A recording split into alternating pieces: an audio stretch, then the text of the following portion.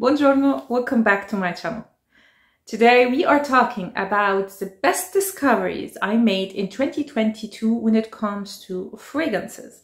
Now, this is a part of a series that I usually do at the end of the year, where I go through everything that I learned, that I tested in 2022, and tell you in a nutshell what worked and what didn't. So if you are interested in seeing like my most used fragrances, my most used products, best releases in 2022 and so on, you have a playlist down below in the description. You can click on it and you will have all the videos that I uploaded before this one. And also make sure to subscribe and also to hit the notification bell so you will get notified when I upload the upcoming videos. So best discoveries of 2021. What do I mean by that? So we are talking about fragrances that are not new releases, are kind of old fragrances that are on the market now for a while that I didn't know about, and yeah, I discovered this year. And I think I discovered a lot of fragrances this year.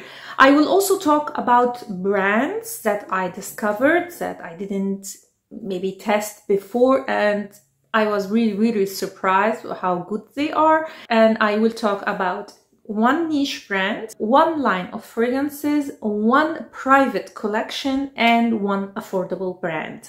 So without further ado, let's start. Let's start with niche fragrances, and I definitely have discovered more designers and niche this year. So let's start with the first one that I already talked about in my birthday haul, and that is the Bewitching Jasmine from Penhaligon.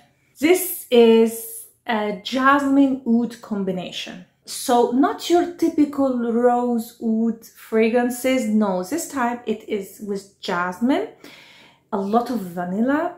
It is sweet, but not as sweet as Oud Bouquet, for example. It's just the right amount of sweetness, at least to me. And it's so beautiful. Now, opening may deceive you, as all oud fragrances in my experience. If you see a fragrance that has oud in it, usually you have to wait a little bit before smelling the fragrance, because the oud is very pungent and very strong in the beginning of fragrances. So you get this oud in the beginning, quite sharp.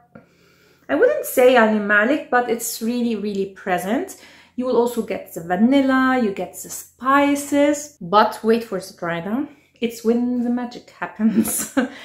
It's so good. You will get the jasmine really peeks through in the dry down. You will get the vanilla, the spices. The oud goes down a little bit. It's there, but it's not as strong and sharp and in your face. And the end result is really bewitching. It's really crazy beautiful, addictive, and alluring. It has also an elegance to it. This is a fragrance that I would definitely recommend even for people who don't like oud. So definitely beginner oud friendly. It's really good in performance. It lasts strong, it projects moderate to strong. You don't need to spray a lot. So for me, this is definitely worth your money.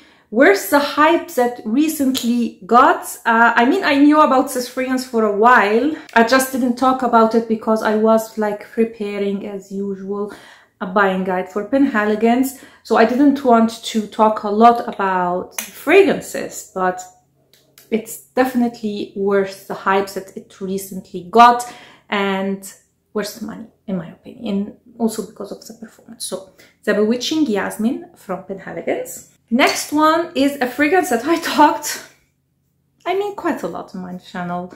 If you are subscribed, you will know. It's Blessed Baraka from Initio. This is a totally unisex fragrance. All of Initio fragrances are, yeah, maybe except of Atomic Rose. The rest is quite unisex. Now, they credit only 3 notes in this fragrance. It was amber, musk, and sandalwood.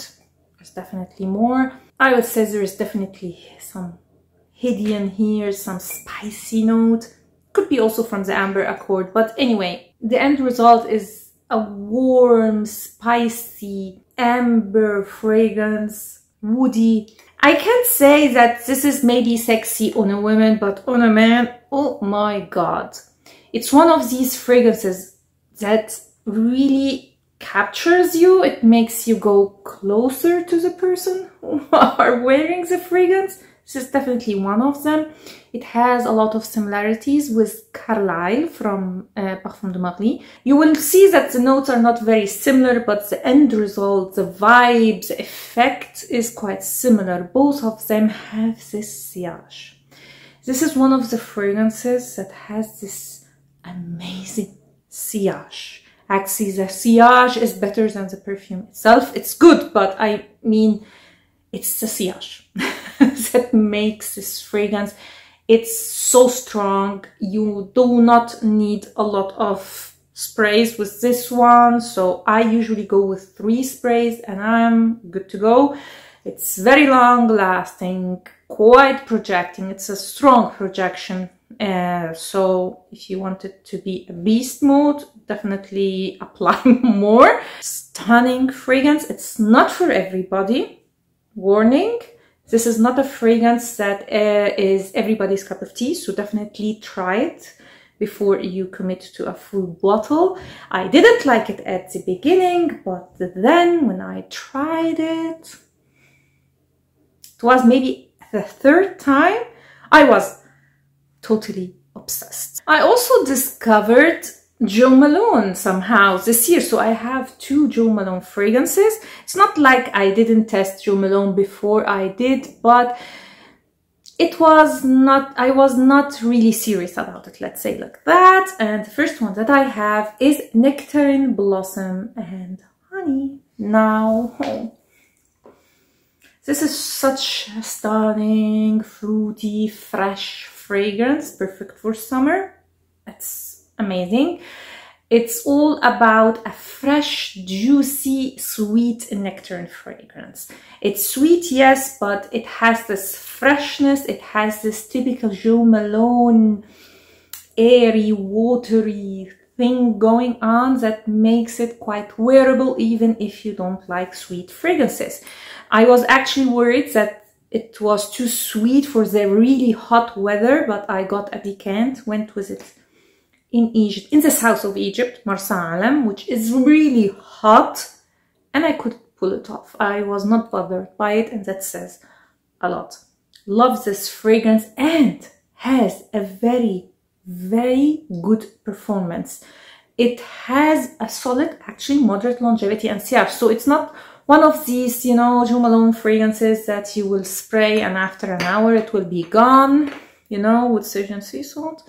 No, this one stays, and if you spray on clothes, you will get it for quite a long time, especially that we are talking about a cologne, so it's not even an eau de toilette. The next one is from the Intense, the Cologne Intense line, so the one that comes in the black bottle, and that is Jasmine, Sambac and Marigold. Now, I tested this one upon a recommendation of one of my subscribers, and I totally fell in love with it. Now, you have to be a real lover of jasmine.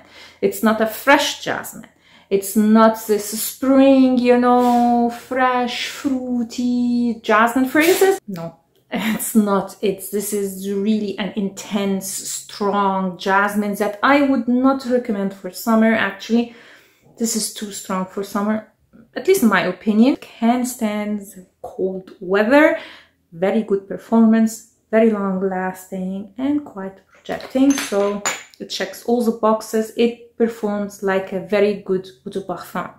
So I don't know about Cologne Intense. Next fragrance, I don't know if it's considered niche or designer because it's from Erin. And the one that I discovered is Hibiscus Palm. I know it's quite a hyped up fragrance, but I couldn't test it for the longest time. And when I did, oh my God, I fell in love. And I think I didn't like fall for the hype at the beginning because I am not a fan of these, you know, tropical, sweet, coconutty, tropical fragrances. I'm not a fan of these fragrances. But yeah, I decided to test it. and I don't regret it. Oh my god. Imagine frangipani, ylang ylang. So your typical tropical yellow florals. There is also some white florals in the background. There is hibiscus. That's, I think, what lifts this fragrance up. It has also vanilla. It has coconut water. The coconut here is not like a thick, creamy coconut. No, it's really in the background.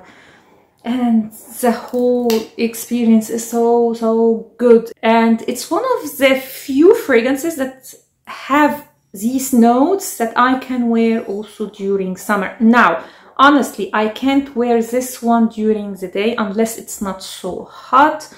I usually wear this one more for the evening during the summer, and also springtime. I mean, I can wear it also now. Very luxurious, very beautiful, stunning fragrance, worth the hype for sure. Again, if you want more details about this fragrance, you will find it in the description down below and in the eye up here. Next is Tom Ford Lost Cherry. Technically, I didn't discover the fragrance this year. I smelled it before, but I appreciated the fragrance only this year. So I always heard about Lost Cherry, and from the notes I already was like, this fragrance is not for me. At that time, I was totally against gourmand fragrances. I cannot tolerate them.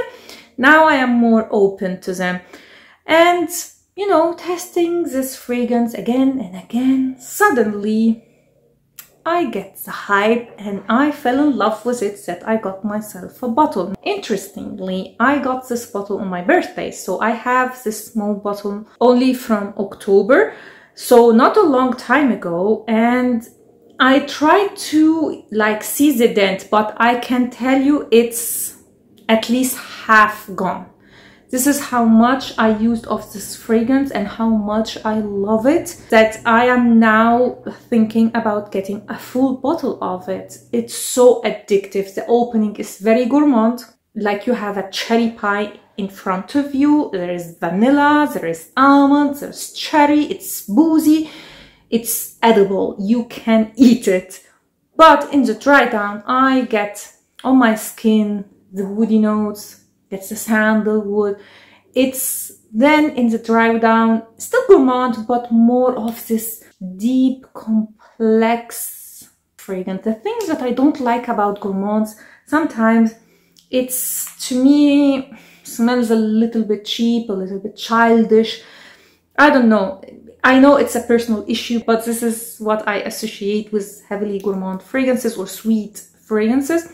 This one, especially in the dry down, is amazing. It's addictive, it's sexy, it's out of this world beautiful. Love it, love it, love it. The only issue, as you all know, this one does not last at all. However, if you spray on clothes, it will cling on your clothes, but still it's not a very good performing fragrance. I have also on this list quite a few fragrances that are blind buys. So yeah, I did really good with my blind buys this year. Now let's talk about the first one. Flora Botanica from Balenciaga. It's really worth the hype. Now, I never got the hype behind this fragrance because I tested it and I got all this cannabis note, and the rose was this fresh, sharp rose, green. I didn't like it. Now, the thing is with this fragrance is, number one, test it on your skin.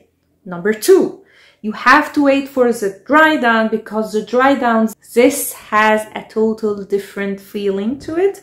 And number three, wear it during summer. Now, why do I say that? The first impression you will get from this fragrance is, for some people, I bet that some people like it, but for the majority of people will be quite off-putting, because you get the cannabis. It's a, sorry, my battery died. Anyway, so just ignore the opening altogether. The dry down is totally different if you spray it on skin. If you spray on paper, it will remain this fresh rose, green, a little bit of cannabis. On your skin, with the warmth of your body, especially with the heat.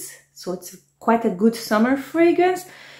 The rose becomes creamy, almost balmy in a way. It's so magical. The dry down is completely different to the opening, so highly recommend it. You have to try it for yourself.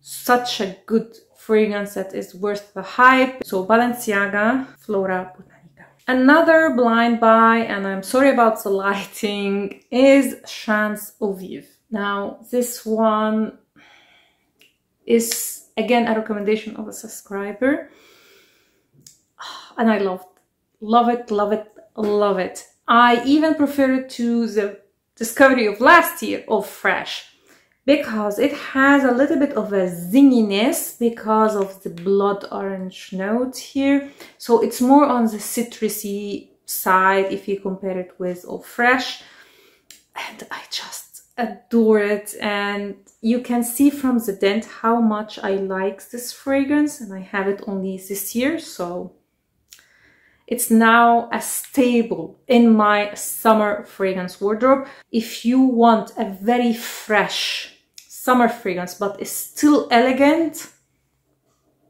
Eau Vive is the best. Also Eau Fresh is amazing. Both of them are amazing summer fragrances that have this elegance to it. I mean, it's Chanel. How can Chanel not create an elegant fragrance? It's practically impossible. Next, again, a blind buy is Spice Bomb Infrared from Viktor & Rolf. Now, I know it's a masculine fragrance, but hear me out. This is totally unisex. So it has the DNA of Spice Bomb, so oh my God, it's so good. So it's a spicy, fruity fragrance. It has a lot of berries in it, which really makes it to the feminine side. So it makes it quite unisex. It's sweet. There is this spicy touch. There's the freshness in it. And it's so, so sexy. I personally, as a woman, prefer infrared on myself. Again, I would love to smell it on a man, but I personally can wear this fragrance no problem, totally unisex. If you love a sweet, spicy fragrance, get yourself this one. I think it is discontinued now, but you can still find it. So if you can't find it, the best alternative is the extreme version, which is also quite unisex. This is just a tad more feminine, let's say. And the last blind buy on this list is my beloved Valentino Donna Acqua. I wanted to talk about this fragrance so many times because it's so good, and I have no idea why would Valentino discontinue such a gorgeous scent. This is almonds, vanilla, jasmine. This is like Valentino Born in Roma, but instead of the black currant, you have here almonds. This is the best way I can describe it, and it's less woody than Born in Roma. Oh, such a gorgeous scent. Let me spray it. Everything is in the right balance. Nothing is too much. It's so good. The only issue, apart of being discontinued, is the longevity, unfortunately. If I overspray, it is weak to moderate, but definitely a very, very weak fragrance. And it's also discontinued, but I had to include this fragrance because it's one of the best discoveries of the year. I love this fragrance, and I have already a backup of it arriving tomorrow, actually. So I can't wait to have it so I can spray this one without feeling guilty. Next, I decided to include Miss Dior Blooming Bouquet. Now, I know what you are thinking. How can you, a fragrance head, someone who makes fragrance reviews, only discover Blooming Bouquets this year? Because technically I didn't discover it this year. I rediscovered it. So I am cheating just a little bit. So I am familiar with Blooming Bouquet. I think everybody knows about it. It's a gorgeous peony rose fragrance. Oh my God, I sprayed my face. Anyway, a fresh, elegant spring summer fragrance. And somehow I never really liked the fragrance, and also the longevity and sillage was not really good on it. So I never recommended it because of that. I never spoke about it, but I knew it. I don't know what happened, and I decided to buy it this year. I know the longevity did not change. It's still a very weak fragrance. Longevity and sillage is definitely on the weak side here, but I don't know. I just don't care. This is such a fresh floral fragrance and so happy and so beautiful, feminine, elegant. Yeah. I now just can't imagine my life without it. Now I am exaggerating a little bit, it's not so much, but the fact that I got a backup bottle really says a lot of how much I love this fragrance. Next fragrance is Fleur Musk from Narciso Rodriguez. Why did I sleep on this fragrance? I don't know why, especially that I really love Narciso Rodriguez. I mean, the obsession with this brand is real. You'll know how much I love it, how many fragrances I have from him. I mean, almost every single one. And again, I have to thank a lovely subscriber. So when Musc Noir came out, lovely subscriber asked me, what is the difference between Fleur Musk and Musc Noir Rose? And I suddenly realized that I don't have Fleur Musk, not even like in a sample, and I don't remember how it smelled like. So I went ahead and tested it, and I was reintroduced to Fleur Musk. So again, a rediscovery, let's say. Now, this is, as the name says, a floral musky fragrance. It's a lot of rose, has a lot of similarities with the eau de parfum for her, but the rose here is a little bit like the color of the bottle. It's more uplifting, it's more fun, it's a little bit more outgoing, you know. It still has the elegance of the Narciso musk, but it's the fun aspect of this fragrance that makes it quite unique, I would say. And I definitely prefer it to the eau de parfum, by the way. Not a sweet fragrance at all, but the rose here is this vibrant, pink, luscious, sweet rose. And I love it for that. And it's the pink pepper that gives this fragrance quite a kick. There is a spicy touch of the pink pepper. It makes it different to the other flanker especially. So I love this one, and I'm really happy that I added it to my collection. Last fragrance, we have Issey Miyake Lodi Issey Shade of Sunrise. I talked about this one quite a lot, and I'm not going to bother you more. This is the fresh frangipani. So imagine Lodi Issey with a lot of frangipani in it, so it retains this freshness. It's not too cloying. It's a fresh tropical fragrance I really like. Very affordable, but it is discontinued. You can still find it at a very good price now. I have actually a backup bottle of it. This is how much I like it. Is it like competing, for example, with Hibiscus Palm from Erin? No, I am not going to say that. But for the price, this is a really good fragrance, especially for people who don't like the cloying tropical fragrances like Terracotta from Guerlain and these type of fragrances. You will definitely like this one. Check it out, and it's quite affordable, so it's not going to break the bank. Now, let's talk about brands.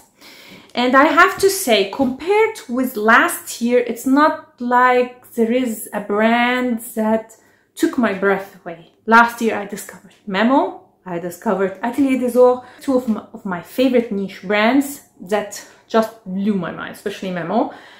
This year I can't say that I have the same like out of the world amazing niche brand that I discovered. But I have quite a discovery this year, and that is Nobile 1942. This is an Italian niche brand. I have here La Danza delle Libellule. I have a review on it. You can check it on my channel. You will find it in the description.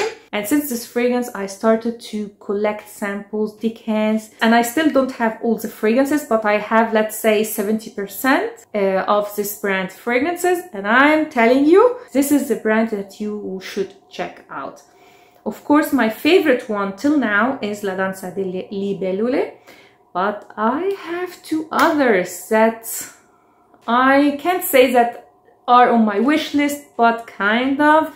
I'm still testing these fragrances, but really, this is a beautiful niche brand that is not exactly affordable, but it's not one that will like definitely break your bank. If we compare it to, especially now with the price hike of houses like Dior or Chanel, it's a good option. As I said, I am preparing the buying guide when I finish it, if I have all the fragrances.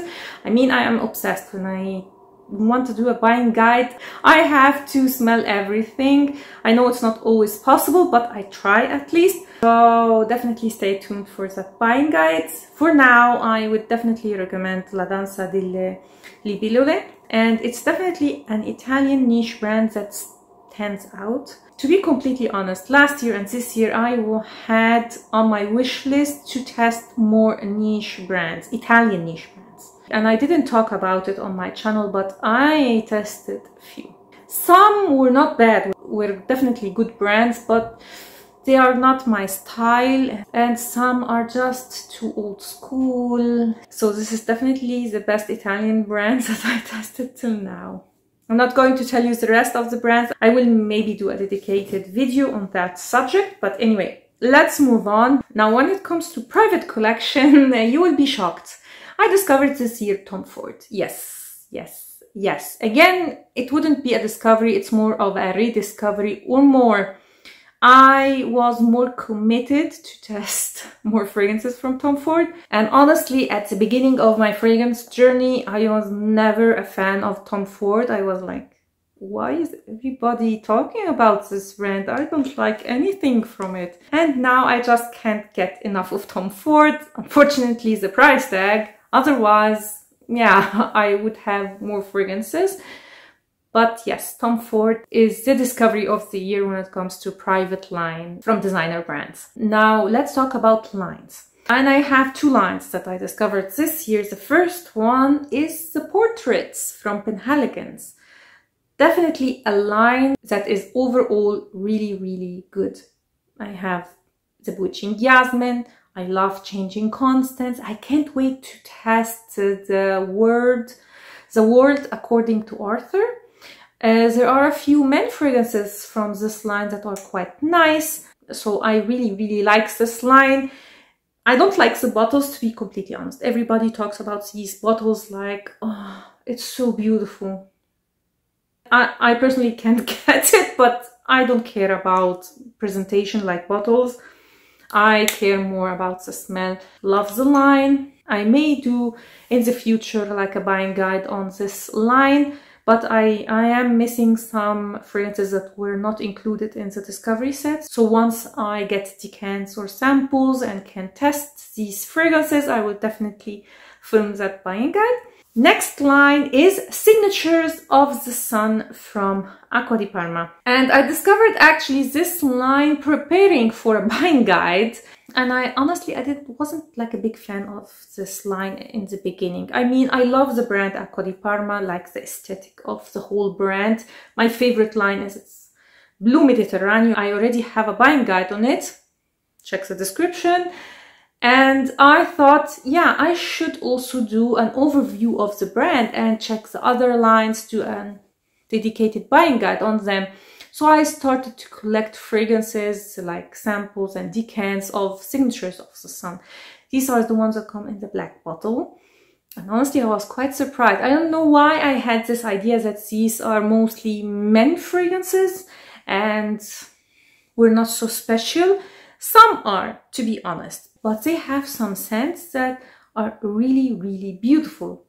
For example, Vanilla, that I already have, is quite an underrated vanilla fragrance. It's not your typical vanilla, and this is maybe why a lot of people shy away from it. It's in the same vibe, let's say, like Santal Karma from Atelier Cologne. That is a fresh, soft sandalwood that is like a second skin. The same goes for Vanilla. I totally fell in love with Sandalo, which is a sandalwood fragrance. Definitely masculine. It's not a feminine fragrance at all, but it's a beautiful men fragrance.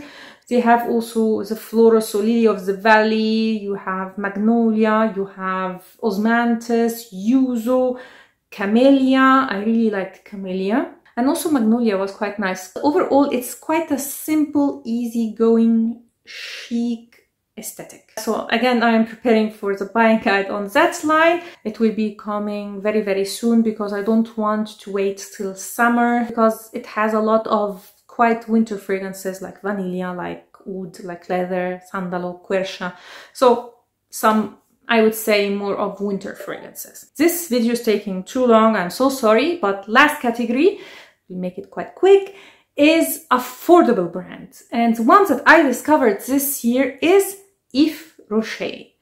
French drugstore, I would say, brand. I don't know how to call it. It's in the same category like here in Italy, L'Herbolario. And I don't have any fragrances of the brand. And the reason why is because I was on a no-buy. So I tested these fragrances. I didn't buy any of them.